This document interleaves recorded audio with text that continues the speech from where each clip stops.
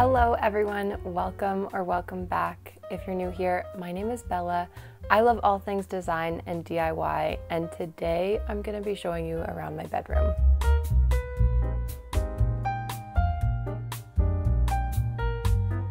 I've been posting interior design content here on YouTube for quite a while now, and I can't believe I have yet to show you my bedroom. The room where I spend most of my free time, where all of my absolute favorite pieces go, and where I just feel the most peace and myself ever when it comes to the style in here. I have a few videos back on my channel that I'll link down below that give you a little glimpse into kind of how the style in this room has progressed. I think one of them is a Christmas decorating video I did in here. So, you know, if you're looking for some early inspiration, I'll link that down below. But I've never actually fully detailed all of the things in this room, so that's what we're gonna do today. Let's get started because I have a lot to say. I think we'll start with the most obvious and I think most important element in this room, my bed.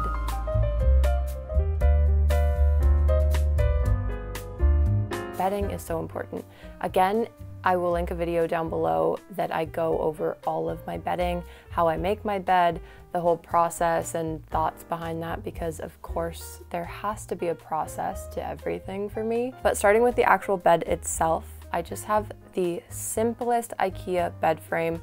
I don't know that they make this one anymore, but it's just like whatever the cheapest option that you could get at the time. It's just pine, very plain, very simple, with a really low headboard.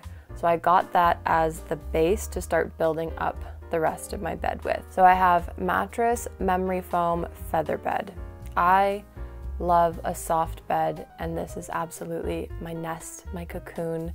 So I need everything to be perfectly plush and soft at all times. My headboard is something that we've just had for a very long time.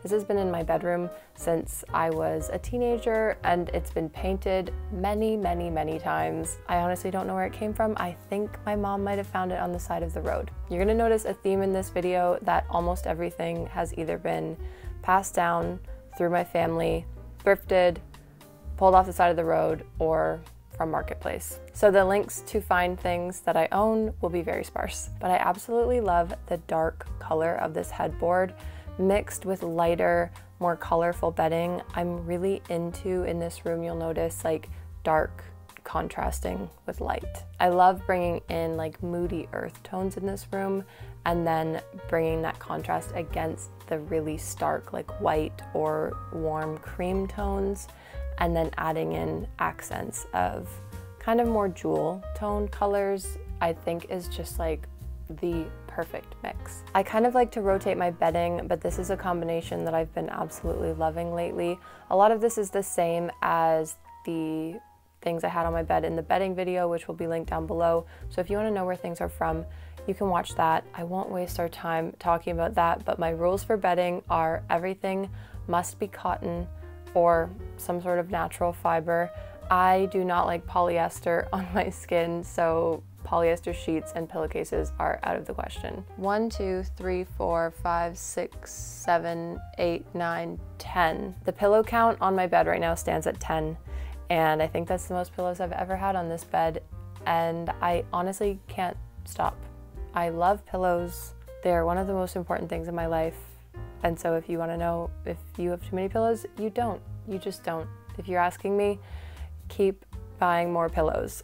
My bedside table is a Facebook Marketplace find. It was like maybe 20 bucks and I absolutely love it. I didn't show it here, but I painted the inside of it in this really beautiful color that's one of my favorite paint colors, Kensington Green by Benjamin Moore. I love that little detail of color. I also made sure to paint the sides of the drawers, so anytime the drawer opens, I can see that little flash of robin's egg blue, and it just makes me happy. The sconces on either side of my bed are from IKEA. They're very simple. I'll try to link them down below if they still carry them, or if they're not exact, something similar.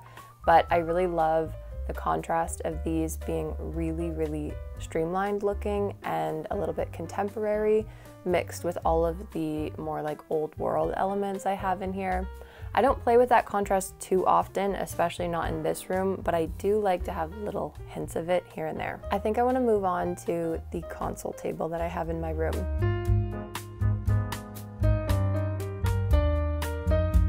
This was something that showed a lot of maturity, me being able to buy a console table. I feel like that's quite a mature thing to have, a console table, because really console tables don't serve any purpose. I did make sure before welcoming this piece into my bedroom about a year ago that I was at a place emotionally where I could stop myself from piling too much crap on this table constantly. I had reached a point, being a very messy person. I am creative, I'm all over the place, I have a lot of stuff, it ends up everywhere. So one of the ways that I had worked on eliminating that in my bedroom specifically was slowly taking away every flat surface from myself.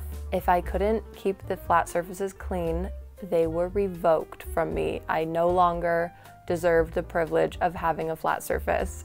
So there really wasn't anywhere to put things, to try to train myself to stop just putting things down and actually put them away instead. So the console table was a treat for me, and I try my very best to keep it nice and clean almost all the time. Since the weather is getting a little bit cooler, fall is approaching, I'm always in the mood at this time of year to start leaning a lot more into my maximalist style.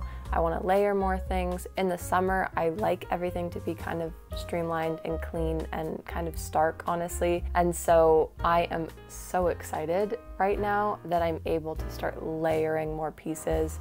So I have this beautiful demijohn full of fall leaves that my mom cut down for me a few days ago. She just came home with a big armful of fall foliage, which is the most perfect sight to see. So I place them in this demijohn, and I absolutely love how it reflects that turquoise color that I have in my bedding. I have books stacked here with the most beautiful combination that I am recently obsessed with of putting candles in ashtrays. These two ashtrays I absolutely love, and the candles that are in them just happen to fit them perfectly. Something that I love doing is just layering things in an unnecessary way that just push them over the top for no reason.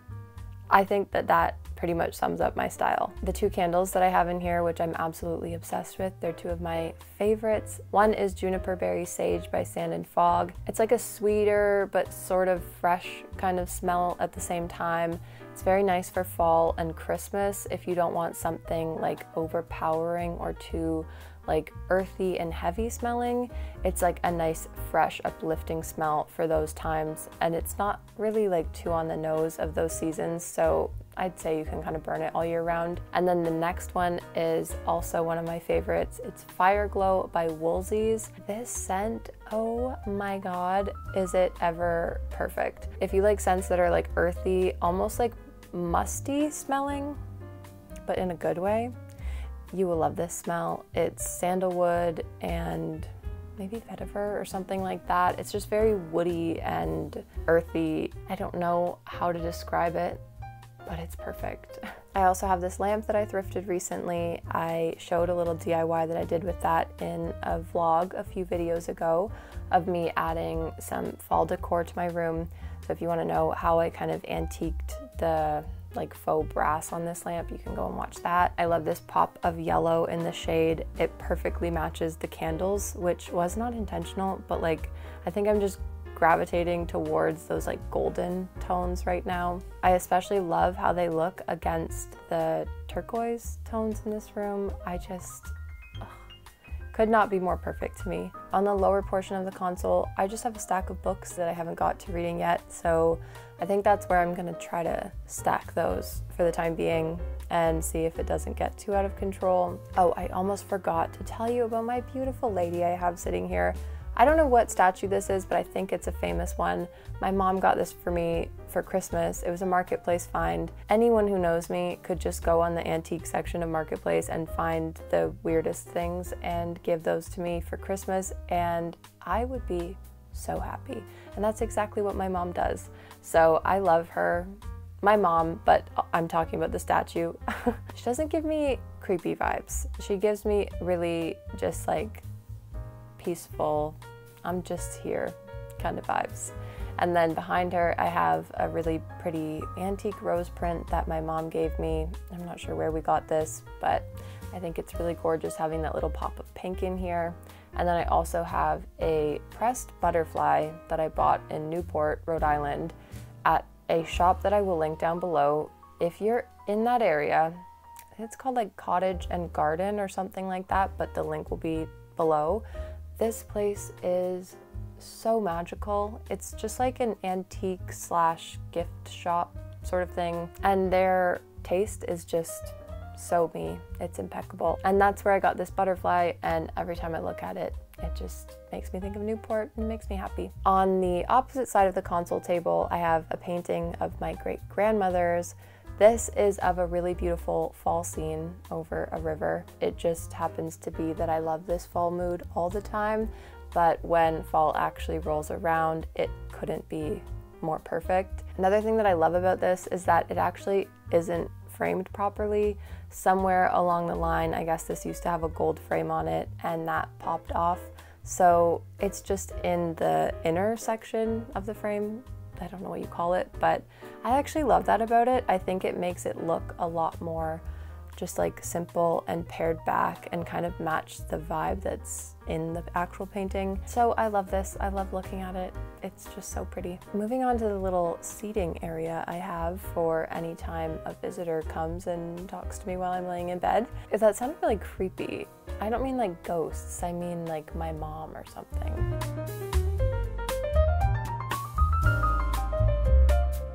This chair was $7. It's one of my favorite thrift finds ever.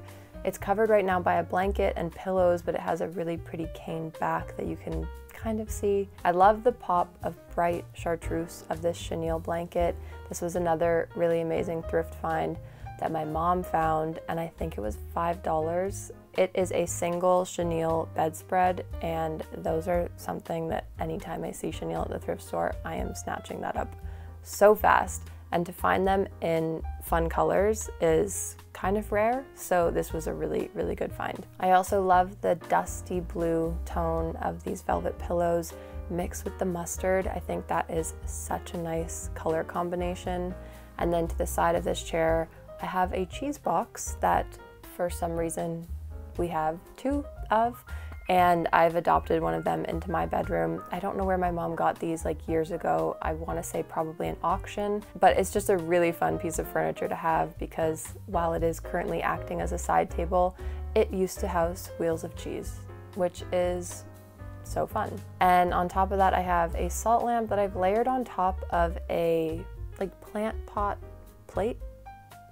I don't know a better way to say that, but I've put this here because my salt lamp started sweating. So I put it on this plate, problem solved, and it's just another layer, which I love.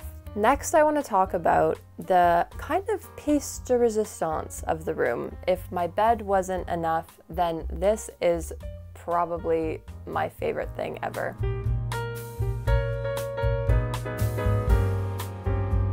This is really special because it's kind of a wall of both of my grandmothers. The bottom dresser came from my dad's mom and the trunk came from my mom's mom.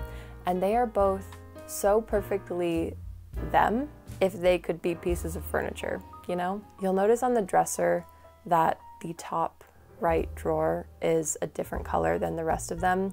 This is because my grandmother started refinishing the dresser, and I guess after she got done one drawer, she decided this is too much work and she gave up, which is just so me. So every time I look at that, I get a good laugh. And then on top of that is this really, really beautiful trunk that my mom's mom very sweetly gifted to me. And this is actually the trunk that she moved all of her belongings in when she came from Manitoba to Ontario, which is just such a little fun piece of family history. I obviously didn't take all the stuff off of the top of this to show you in the video, but the inside is also lined with this really pretty blue clover print.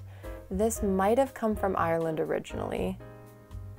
but I'm unsure. And then on top, this is my first kind of relationship I've had with silk flowers.